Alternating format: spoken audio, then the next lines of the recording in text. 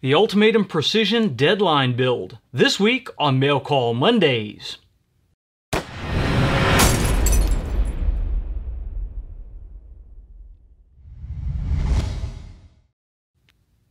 Mail Call Mondays is brought to you by Modular Driven Technologies. If you need a chassis system for your precision rifle, check out MDTTac.com.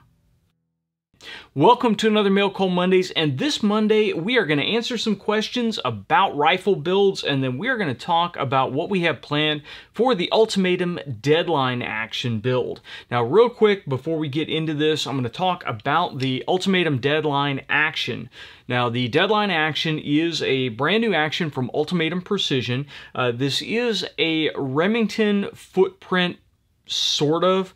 So it's very similar to the footprint of a Remington 700. There are many Remington 700 chassis out there currently that this action will fit in. It is a short action chassis, so anything that a 308 Remington 700 would drop in, this will come close. There are a couple of differences to the footprint real quick that we'll talk about. One is that it does have an integral recoil lug built into the front of the action, so you don't have to worry about the regular ring recoil lugs that the barrel holds in.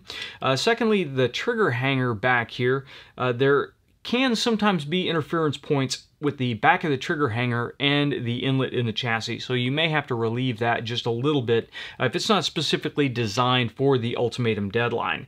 There are also some differences in the rear tang, but most of the chassis that we've dropped this into and look at don't seem to be affected by those small differences. But overall, it's designed to be a Remington 700 action replacement. It does take Remington 700 triggers. This hanger drops out and you have two small slave pins that hold the trigger in place, and then it bolts back in. So really easy, really nice. The big deal is this is a 3-lug action with a very short bolt lift and a very smooth bolt throw. It is a full custom action. It's got a lot of really nice features like bolt fluting already in it, so it should help prevent the action from binding up with grit and grime, mud, sleet, ice, all that fun stuff. It also is replaceable bolt heads. So if you wanted to be able to set up a system where you could put a competition caliber barrel on it, like a 6 Creed or a 243 or 6 Dasher or something of that nature, but still be able to train with a lower caliber, say a 223, typically that's difficult because they utilize two different bolt faces. With the Ultimatum Deadline, you can purchase both those bolt faces, and then you can swap the bolt faces over fairly quickly when you swap the barrels over. So if that's something that you're looking at, that is an option here. They do come in 3 different bolt face diameters, and we'll leave a link down below to Ultimatum Precision's website where you can go check that out. Now, the Ultimatum Precision Deadline Action really excited us because it is that Remington 700 footprint, but also because the Deadline Action, as opposed to the original U300 action, the Deadline is threaded for Savage pre-fit barrels.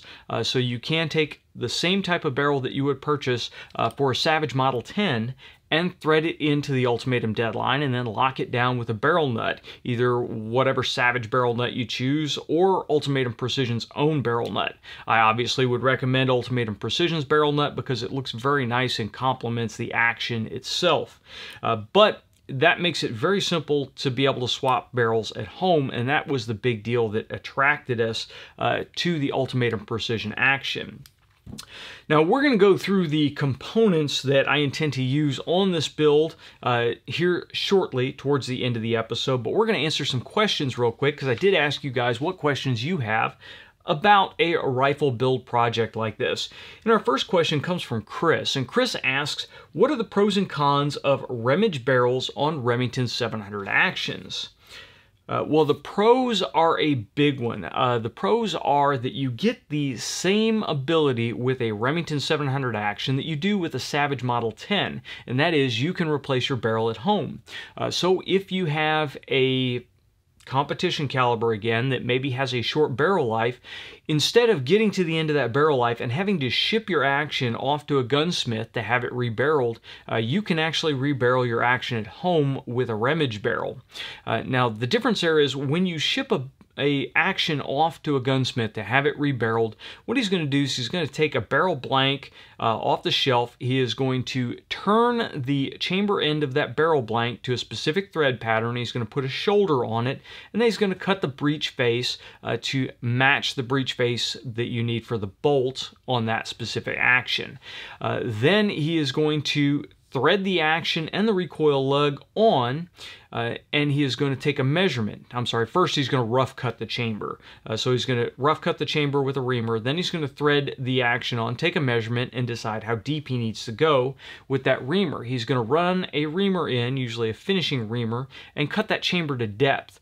Well, he has to cut the chamber, put the action on, check the headspace with a go or no-go gauge, back everything back off, do any finishing cuts he needs to do. So it really requires a lathe to rebarrel a Remington 700 in the traditional manner, the same way that the factory does it. With a Remage barrel, you throw all that stuff out.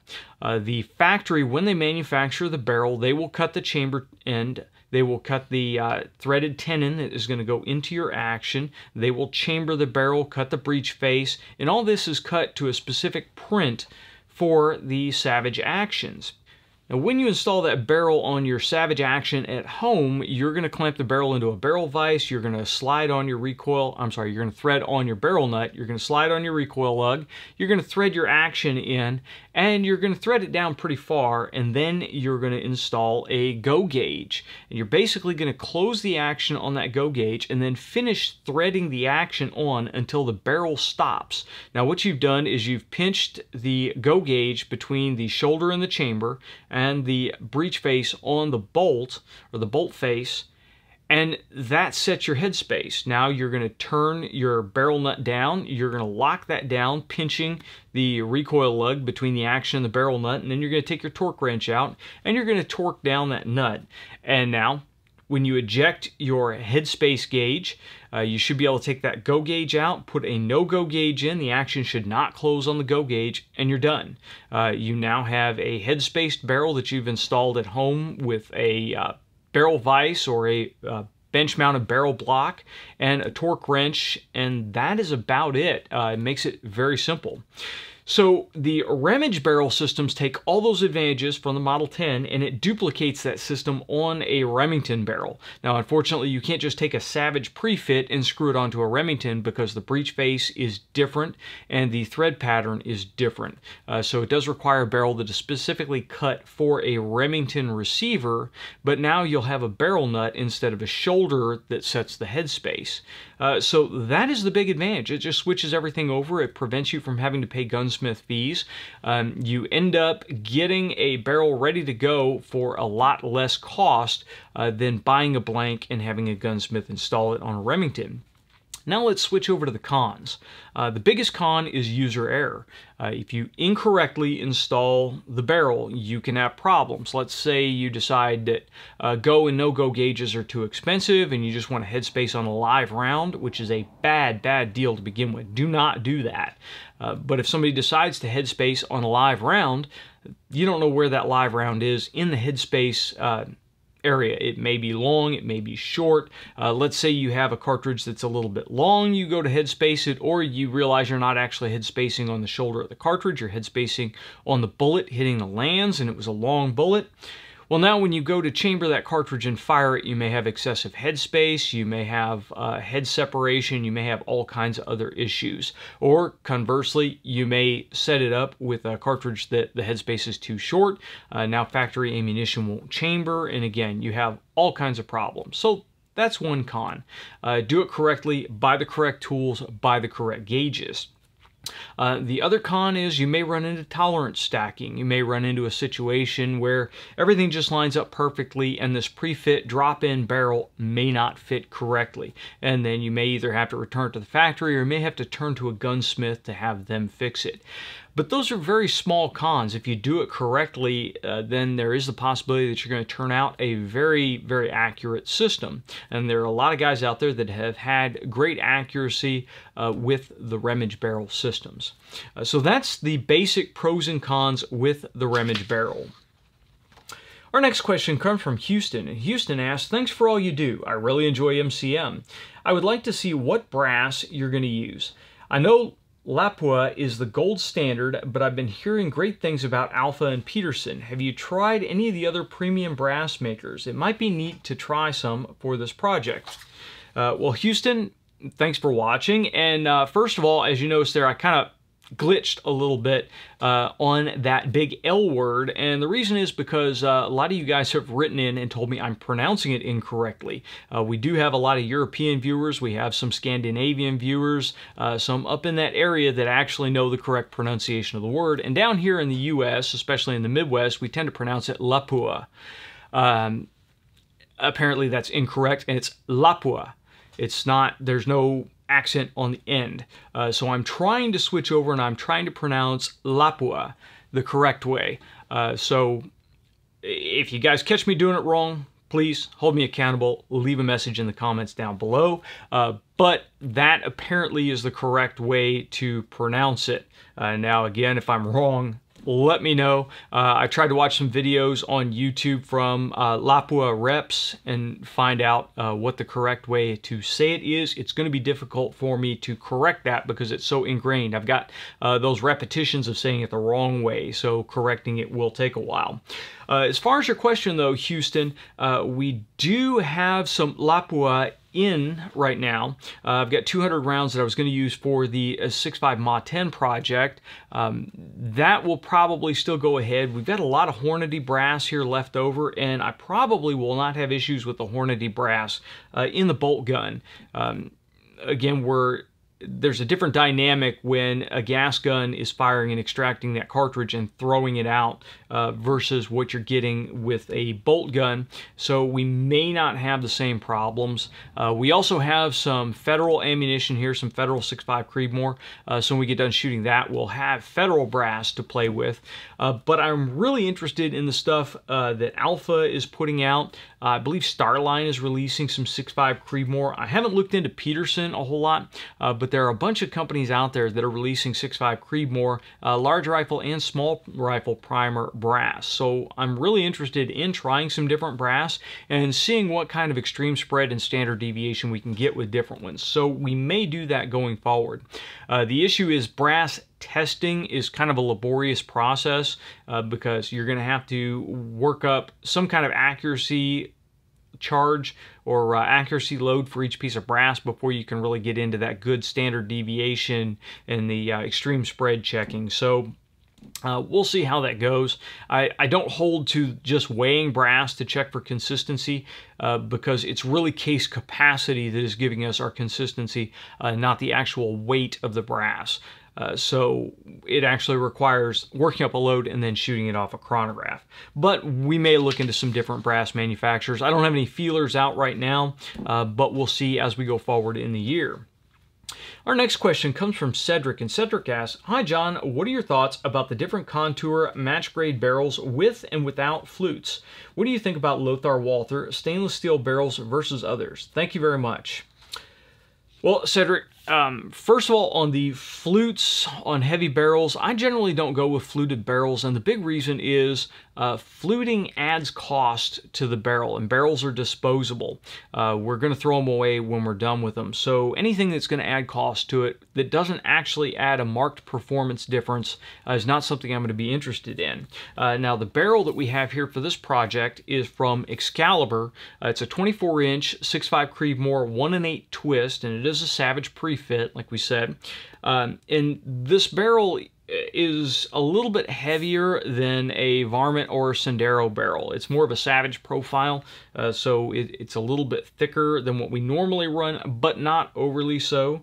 It's very close to that Remington Sendero profile, and that is my preference because I think it gives me a good balance between weight and accuracy, especially in the 6mm and 6.5mm bores. But really, the main purpose for fluting is if I wanted to go with a big Mongo barrel and save weight and get increased rigidity over the same weight in a normal taper barrel. So that's the big thing, and what a lot of people forget about fluting is we're not comparing diameters anymore, we're comparing weights. A fluted barrel of the same weight as a non-fluted barrel will be more rigid. But again, we're not working with weight limits in PRS or NRL or any of that stuff. We are working just with what we like, the balance of the gun, how well it moves from barricade to barricade.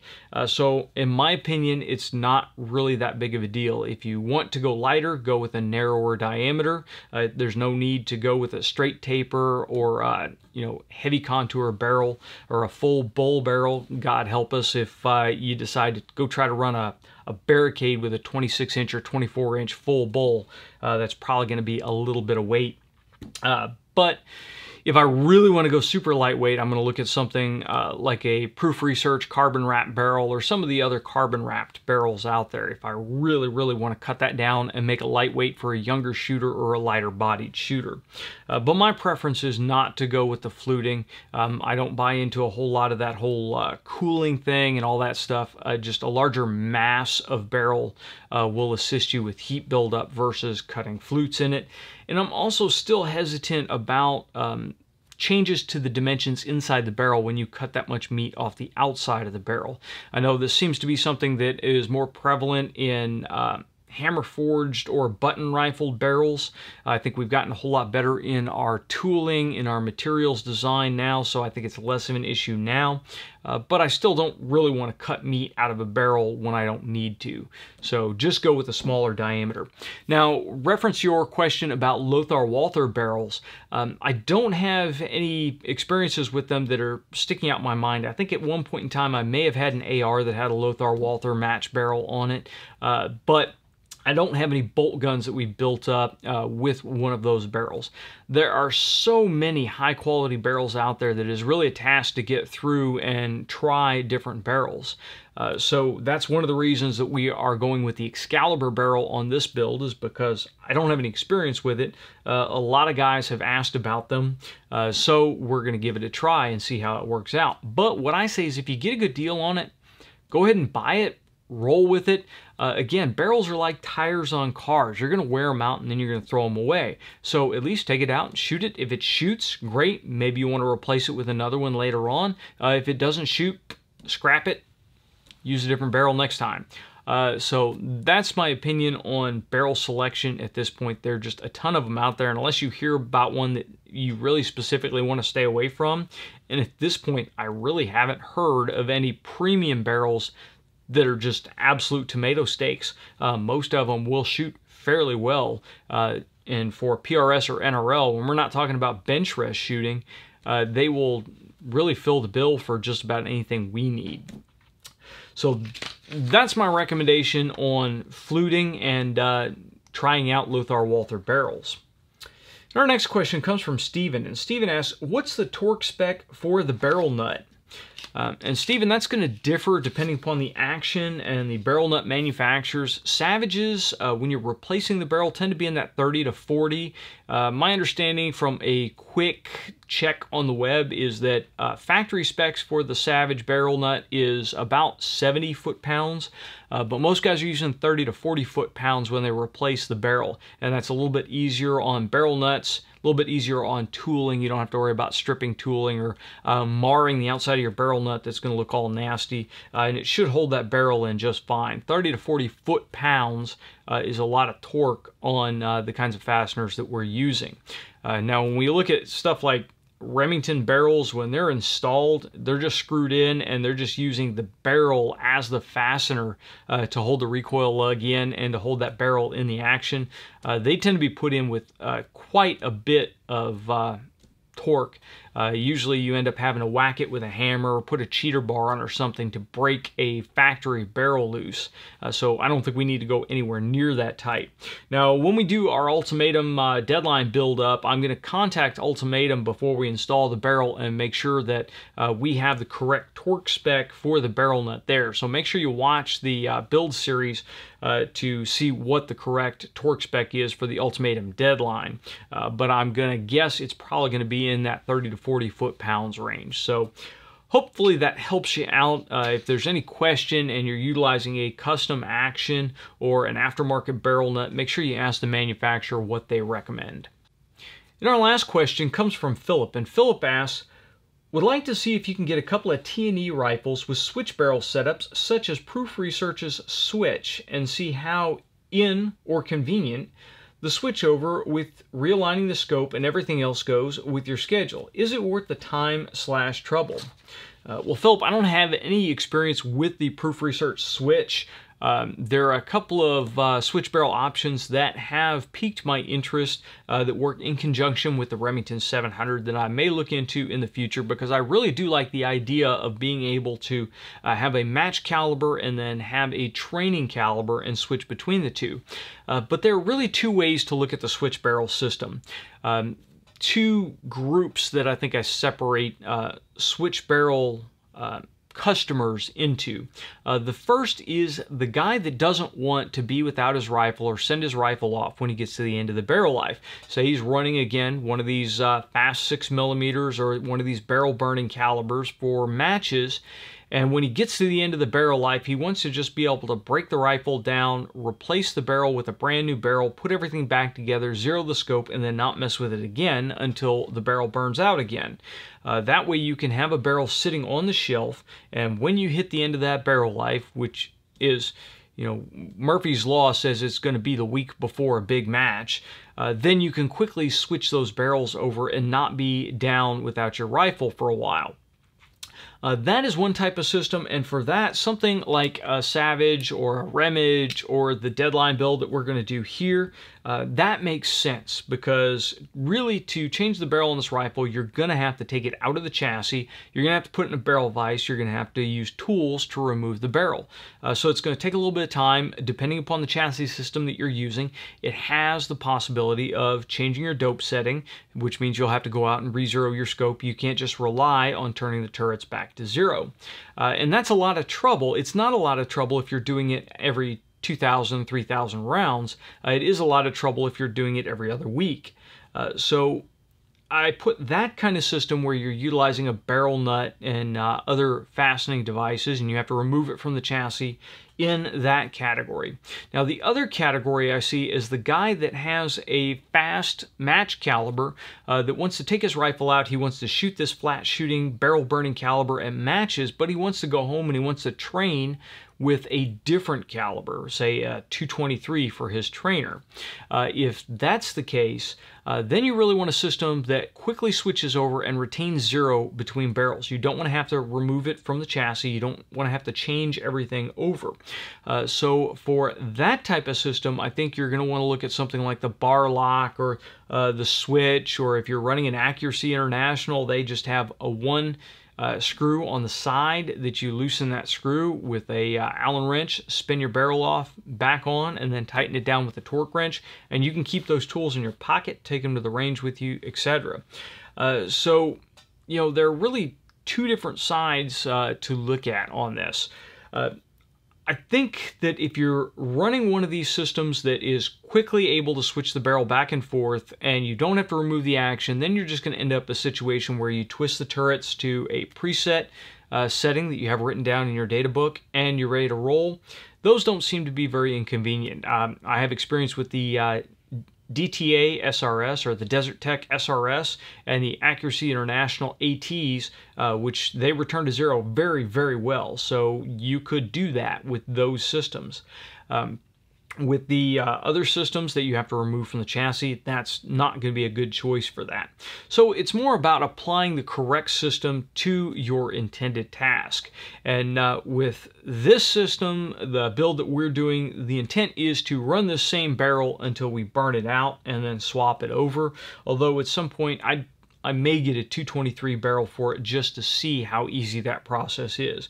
But since we do have to remove the action from the chassis, I'll have to remove the scope rail from the top of the action because we do have an overhang of the barrel nut here. I don't think we'll be able to get the barrel nut wrench on with the scope rail on it. Those kind of things prevent this from really being a quick changeover to a training barrel and then back to a match barrel before match day. But you have to really choose what's going to work well for you. So I hope that puts those in perspective and kind of gives you an example. Hopefully we will get into some of these quick change barrel systems, and I'm really going to kind of divide these between switch barrels and quick change barrel systems. Quick change barrel systems should be something that you can do in the field, that you can do at the bench, at the range, or that you can do, you know, at your table right before you grab your stuff and roll out to the range. So we'll work some more with some of these quick change barrel systems going forward. The bar lock system from American Rifle Company is really interesting. I haven't looked in depth into the Proof Research switch barrel system, but I'll do a little bit more research on that. And if you guys have any questions or comments or experience with the different barrel change systems, please drop in the comments down below. I'd love to hear what you guys have to say. Well, that was our last question, so now let's go over some of the parts that I have sitting in front of me. We already talked about the deadline action, and again, it's a very attractive action, a really nice modification or a really nice evolution of the original Ultimatum U300 action. And I'm looking forward to getting it into the rifle. Just working the bolt without a trigger in it, it's very smooth, very nice bolt lift, but we'll see when we get it installed. We spoke about the Excalibur barrel here. Again, Savage pre-fit. It has a 6.5 Creedmoor chamber in it. It is a 1 1/8 twist, 24 inch, and it is threaded for suppressor or muzzle brake here on the end. I haven't decided yet if or what muzzle device we're going to put on it, but I may, for fun, just run a suppressor on it. For competition, though, I generally prefer to run a brake. Less problems, less issues with mirage, and less overall length to have to thread through barricades. So we'll see going forward, when we get a little closer to completion, what muzzle device I'm going to put on this guy. The big deal that we're going to talk about is sitting here in front of me.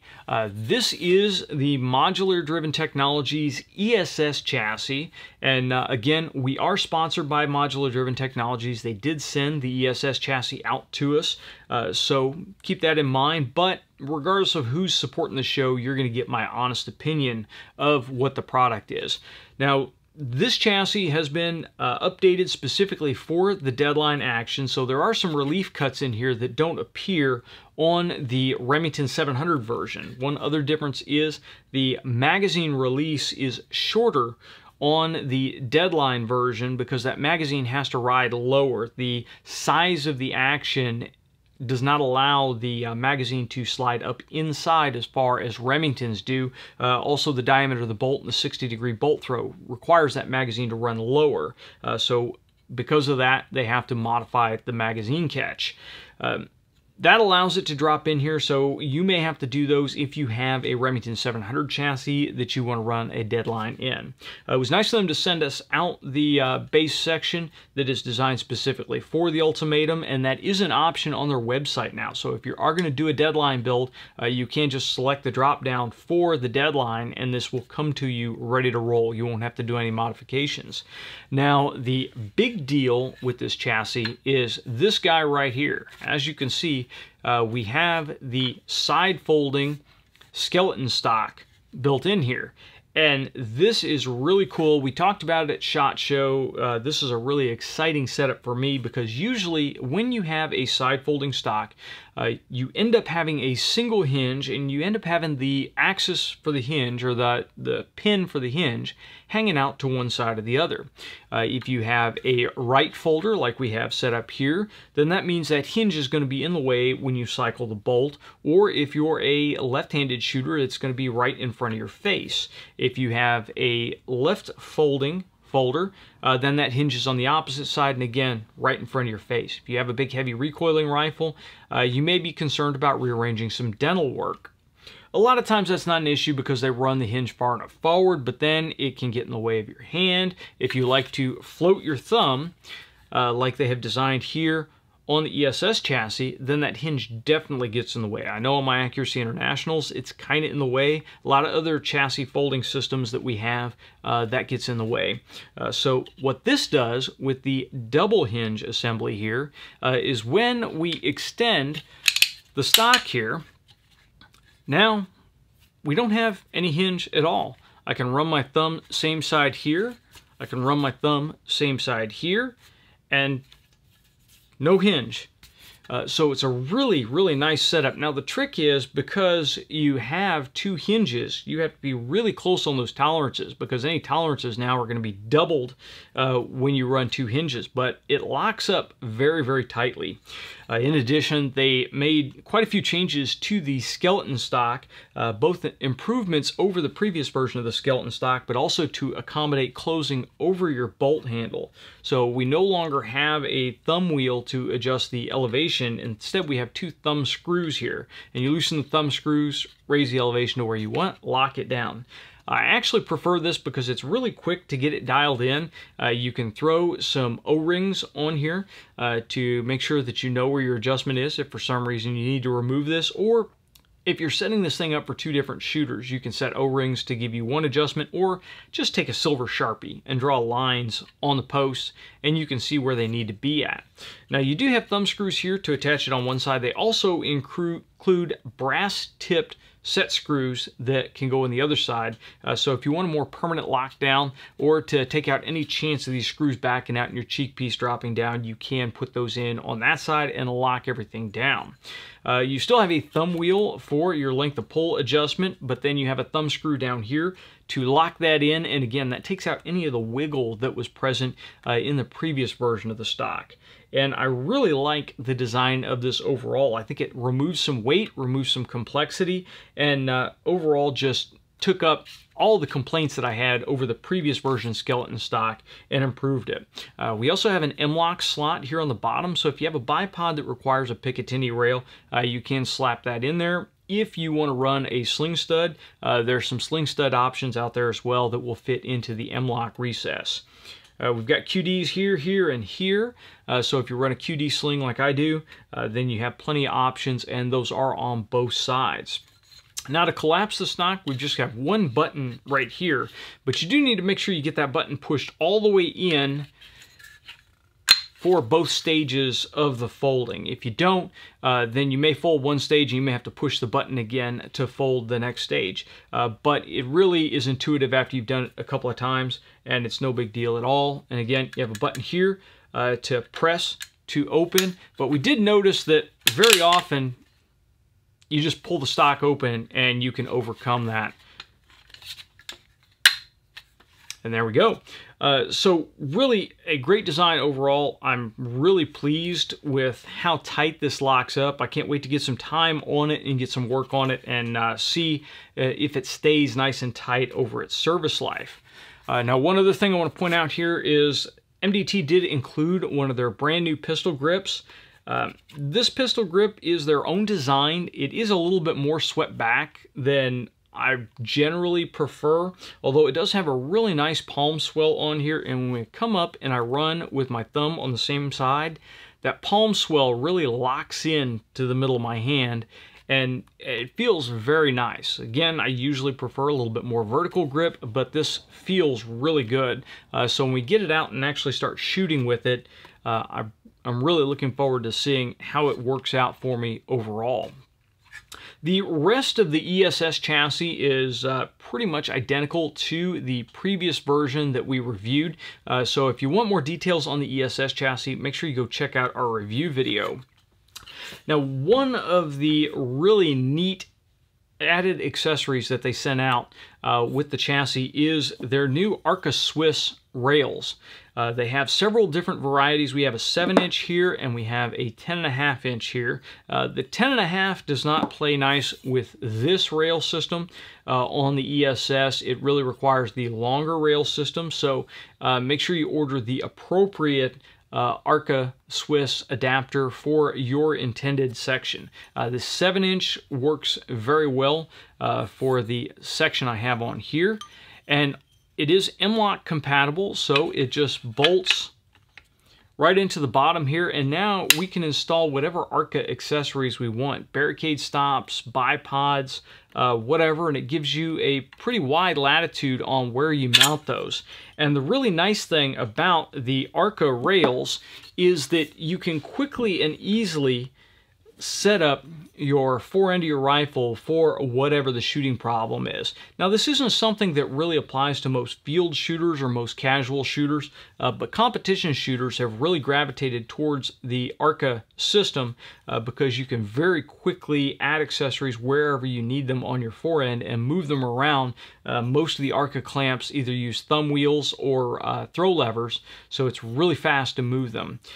The plates from MDT, they have screw holes alongside of them, so you can put in screws to act as index points if you wish. So if you need to move your bipod to a certain spot and you want that certain spot all the time, then you can drop those in there. If not, you can leave them out and then you're free to move to wherever you need to move.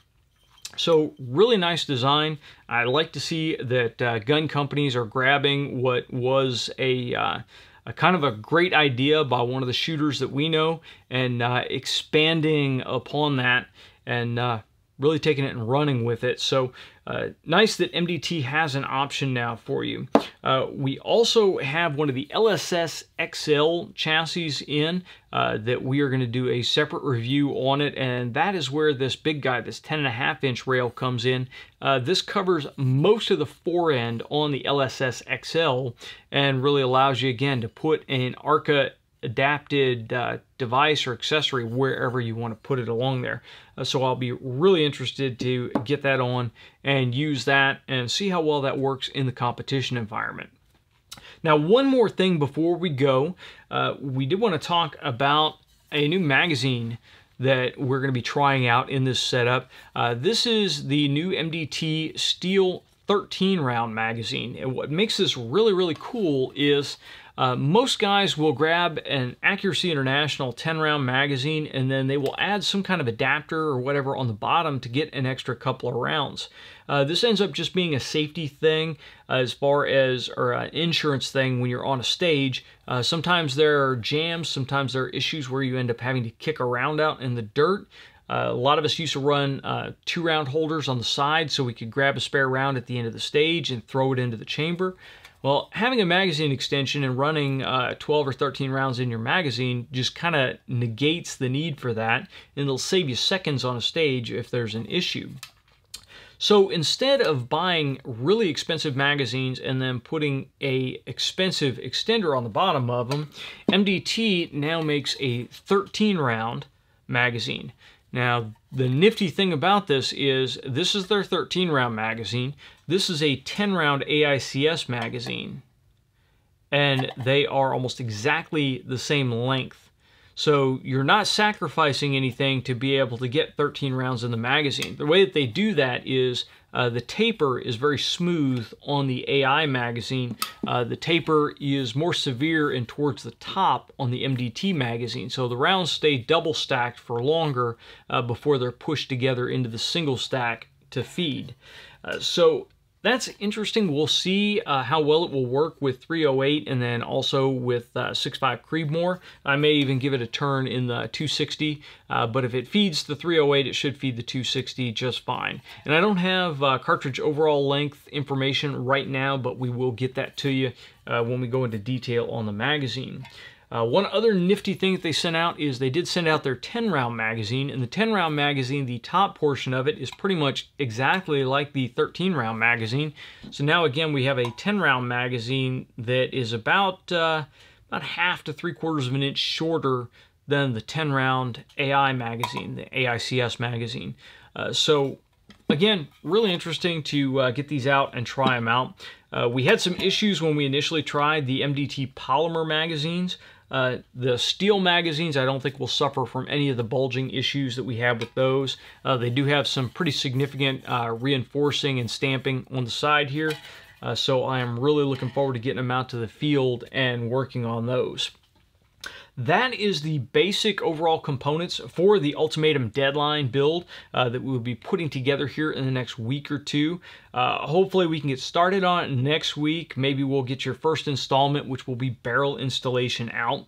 And we are still waiting on our trigger to arrive. We should be getting a Trigger Tech Diamond trigger in to install on this thing, but the Diamond triggers have been back ordered everywhere. Hopefully we'll get it in time. If not, then we may just install one of the regular TriggerTech Remington 700 triggers into it. We've got one of those in a different rifle that we've been reviewing here right now. So we may switch that over and drop that in here until the Diamond can arrive. But I'm really interested in that Diamond trigger. The TriggerTech triggers overall have been a very, very nice piece. They have great feel to them, so I'll be interested in seeing how much of an improvement the Diamond is on what they currently do. And lastly, we haven't decided what optics we're going to put on this guy. If any of you guys have contacts at Tangent Theta, please let us know, because I would love to put a Canadian scope on this almost all Canadian rifle that we're building up here.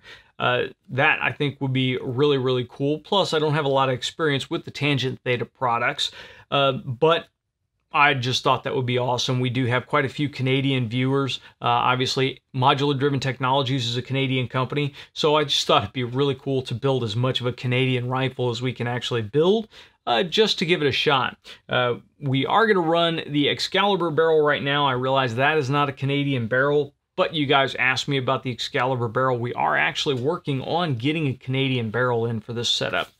So that is the current state of affairs. If you guys have any questions or comments over anything that we've covered here, or any of the questions that we answered, please leave them in the comments section below, or send it to us on Facebook or Twitter.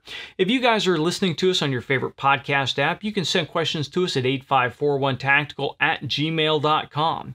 If you like the episode, please make sure you like, share, and subscribe. And I want to send a special shout out to you guys that are supporting us on Patreon. We are really, really, really thankful for our Patreon subscribers, and you guys are helping us out greatly. If you guys want to know more about Patreon and how you can help support the content that you know and love, please click the link down below and it'll take you to our Patreon page.